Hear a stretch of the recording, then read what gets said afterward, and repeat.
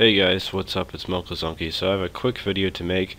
This is my loot from killing the Saradomin boss 500 times. That does not mean 500 Sara kill count. That means I killed the boss itself physically 500 times. So that would be 2,000 kill count.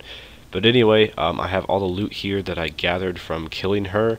I must say that this boss was a major tease because all these drops that I got within the first 100 kills. And then I went 400 kills dry and haven't got anything since then. So I got 5 drops in the first 100 kills. Sadly, no hilts, so I didn't really make all that much money. But we're going to price check what we got. I guess I'll just price check how much the drops are first.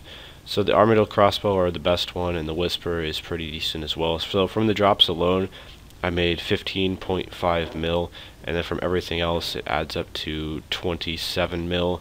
So was this boss worth doing? No, it really wasn't, just because this all comes out to about 2 mil an hour or so, or less, because it took me about, I don't know, almost 20 hours to do this. So it really wasn't between 15 and 20 hours, so it really was not very good money per hour. If you don't get a hilt, then Saradomin is just not worth doing. I'll put it that way. But I would recommend, if you do Saradomin, collect some of these stuff like super magic potions. I had no idea they were worth that much. Stuff like unicorn horns and diamonds, stuff that you wouldn't really think is worth a lot of money, really adds up to a lot in the end. So anyway, I'm going to sell everything and see how much the exact price check comes out to be. And the 3 mil cash is all from, I kept very close track of all the minion drops and the boss cash drops, so that's where I got that from.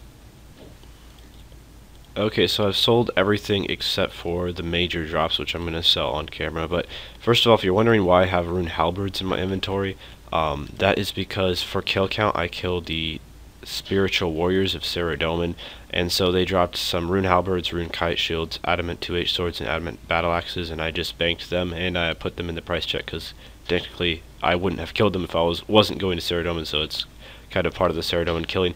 So let's sell the drops now, and hopefully they sell for a fair amount. The hiss, I believe, is the worst necklace because it's the range necklace and hardly anyone uses range. The murmur is the mage necklace, the whisper is the melee necklace, and hopefully that one sells for quite a bit. So none of these are crashing too hard, which I'm pretty happy to hear about, and the Saradomin sword is pretty useless there. It's my worst drop. And finally the Armadillo crossbow, which I'm surprised that it sold for over 6 mil, but let's collect. The Armadillo crossbow was 6.3 mil, so that was the best one, and the hiss was nearly 5 mil, so that was alright. But anyway, about 26.5 mil, I believe. So it really was not worth doing this boss at all. I would not recommend it, just because it's not very good money per hour. I just wanted to try it out because I hadn't really done much Saradomin in the past, and I wanted to try to get myself a hilt. So all I can say is the boss worth it? It's only worth it if you get a hilt. If you don't get a hilt, then it's not worth it. So whether it's worth it or not just completely depends on your luck.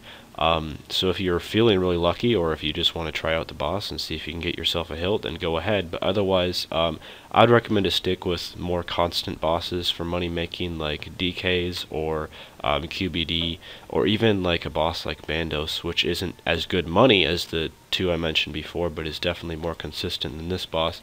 But anyway, that's about all for this video. Hopefully you enjoyed. Hopefully you feel sorry for me. I'm just kidding, but farewell.